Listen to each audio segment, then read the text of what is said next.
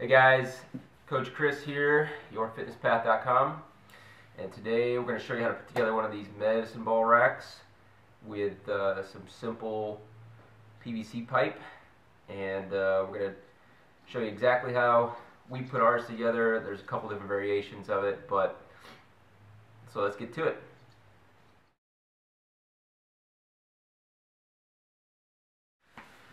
Okay guys, so this is the finished product, and what's nice about this thing is it can hold about 6 medicine balls. I've only got 4 at the moment, but what I do is I put my power stands on there, or if you've got room for it, it's great for one of these big medicine balls, or I'm sorry, these stability ball, and keeps the balls from rolling around if you don't have a exact place to put them at the moment. So it's very handy. Costs about $12 to put together.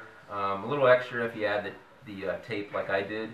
But we're gonna break it all down for you and show you exactly how to make it. All right.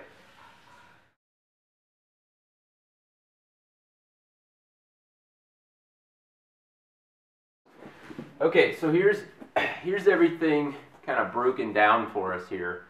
What I actually did was I bought 2 5-foot, 1 1/4 inch pieces of PVC, and I cut these down to, I don't know, it's about 3 feet, 3.5 feet, and then I have a couple of smaller pieces that are about 2 feet in length, 18 inches, and then I've got 4 elbow joints, and I've got 6 T-joints, and then I actually cut about a 4 or 5 inch just piece of the leftover PVC here to join the pieces together. So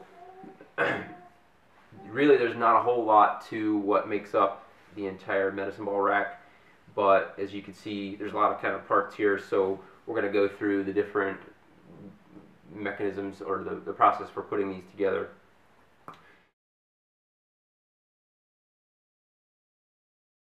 Okay, so I actually wrapped this PVC in just some standard duct tape, mainly because if you know anything about PVC, and there's a little bit showing here, but that's just where that's going to be covered up by the joint. It's got some lettering and stuff on it, and just this makes it look a little bit more aesthetic.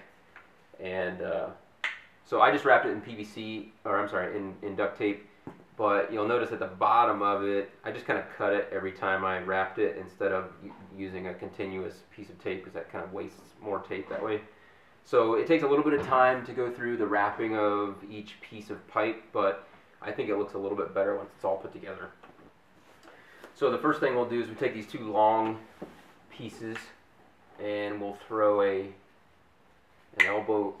T-joint in here, and then another one on the other side, like so, and then these 2 get connected together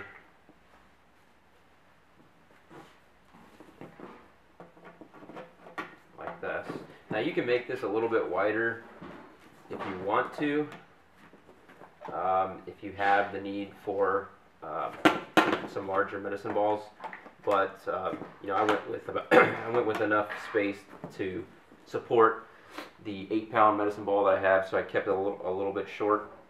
Because otherwise, if you get it too far apart, the med ball will actually make this pipe probably split open a little bit. Right, let me take the elbow joints here, and these basically turn into the feet that hold it up off the ground. So we put those in there like that. Let's do it back that way. Then we do the same thing on the other side, except on this one we just have a regular T with no in-between piece. So this basically is going to hold the support. This is going to be the foot of the medicine ball rack in the middle to kind of give it some additional support.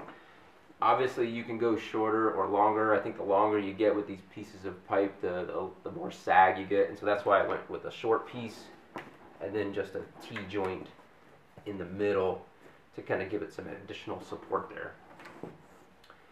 And then we continue on with the shorter pieces of pipe. And then it basically works exactly the same way as the other joint did. You take a T with a piece of support pipe in between and another T on the other side, like that. And then again, you've got a couple of elbow joints that hold up the rack off the ground.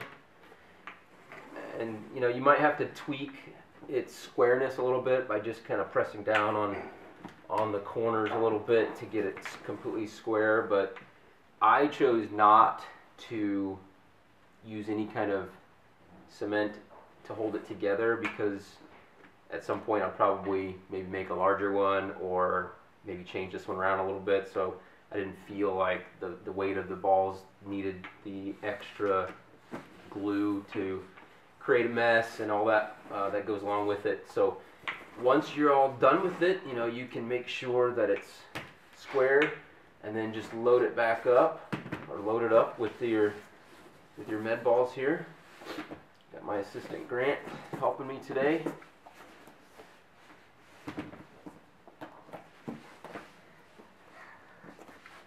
So you can see it holds 4 balls pretty well, and I could probably get a couple more in here. But being the fact that I don't have them, go ahead and give me those. I've just been using it to hold my power stands and keep those out of the way.